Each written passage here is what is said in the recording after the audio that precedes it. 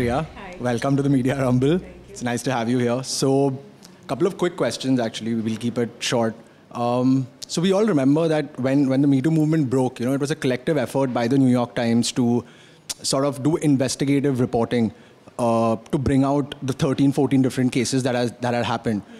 Do you think the Indian media handled it as sensitively and responsibly, the Indian wave of the Me Too movement, as the New York Times or as the US? No, I think because the Indian Me Too wave didn't have that base of investigative reporting. A lot of the stories didn't get enough play, and many of the cases are struggled in court and stuff. So, and I also feel that mainstream media didn't give it as much attention as maybe the online portals like my favorites are Quint and Newslaundry for covering my case. And Hindu and Express were among the more consistent papers. And TOI and HT was sadly disappointing. So,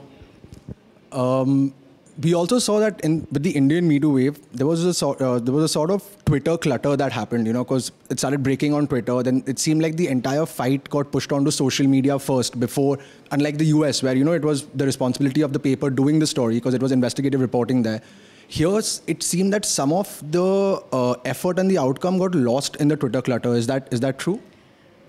No, I don't think that's true at all. I think that if you just click on that, the most powerful thing about that hashtag, #MeToo on Twitter, if you just hit the #MeToo hashtag, you see the same story unspooling all over the world, whether it's Armenia or South Africa or, it's like, so it's just the power of that hashtag is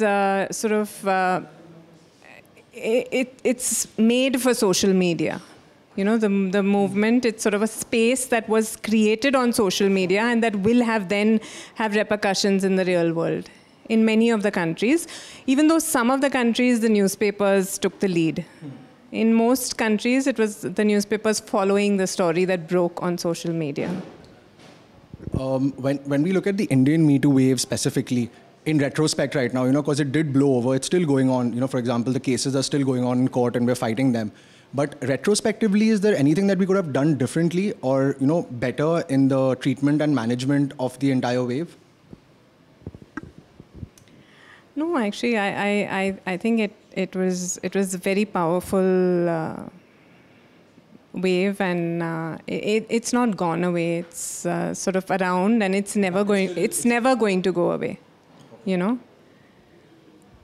Does that because when we were talking inside, you said that people come up to you and say, thanks for creating this certain space.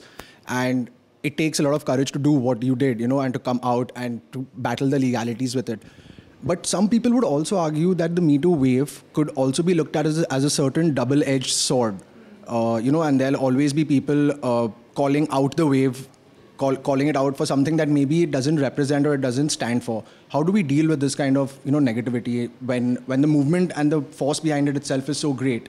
Then how do you deal with such negative forces that come against it?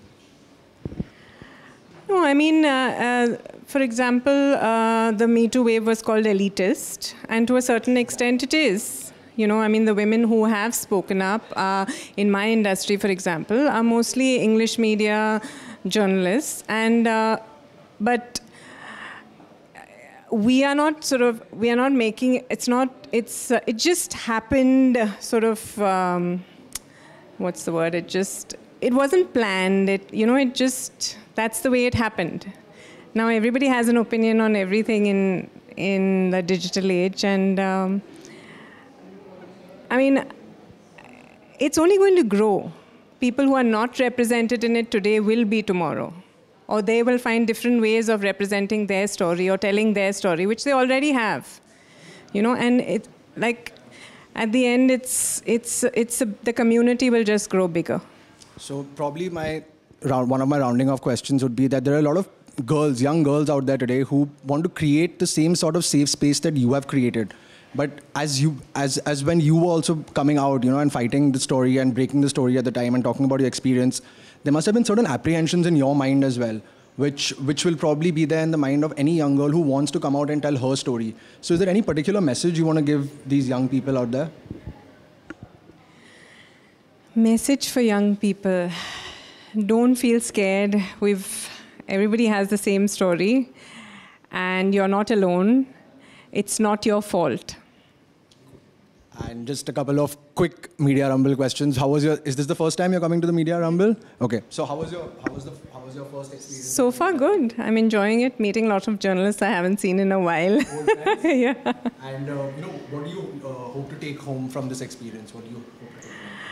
Just, I'm trying to find out more about podcasting. So I attended a podcasting session, which was very informative. Just new trends that are happening in media, what people are doing, especially media startups I'm interested in. And my last question to you would be, is there anything specifically that you would want to see next year? Probably something more, something less, something that we could focus on more? Maybe a panel on mentoring women and even mentoring young journalists. Where have all the mentors disappeared? And maybe something on breaking up how a big investigative story was done, like the sort of nitty-gritty of how a team went about it, like the story of the year, whatever that was, Like, for example, or looking at how the media covered a specific issue, Assam and the NRC right now, for example. You just spoke about mentorship, so I'm curious, how important is mentorship in current newsrooms as compared to, when you started off? Because at that time, there were a lot of pioneers in journalism. The field itself was way more glamorous than it is now. So how do you see this change in mentorship? One feedback from a lot of young journalists is that nobody gives us any feedback on our stories. We don't know, we don't know how we're doing. We don't know, we just file and it appears. And that's part of that is also because the medium has changed. It's digital. There's so much pressure. There's fewer editors for more people. There's more content. But, we need to figure out a way to connect with reporters. Where have all the reporters, editors gone? Thank you.